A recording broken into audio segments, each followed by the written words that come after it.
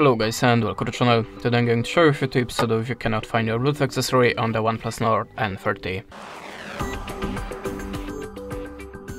So when I have a problem with my headphones or any other Bluetooth gadget, I'm starting from the simplest way: just switch off and switch on again the Bluetooth connection.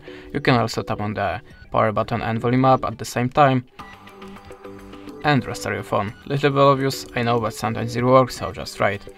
At the start you have to be sure that the Bluetooth accessory is in the pair mode and it's visible for other devices. How to activate pair mode in your device, you will find the manual or maybe on your YouTube channel, so just check it and be sure that your Bluetooth accessory is visible for other devices.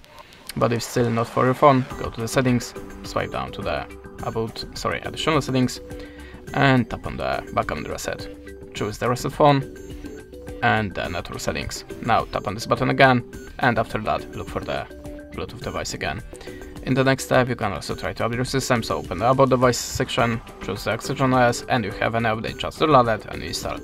And also a recommendation from me: check your Bluetooth accessory and your phone on other Bluetooth device to check which one is visible, which one is making problem here.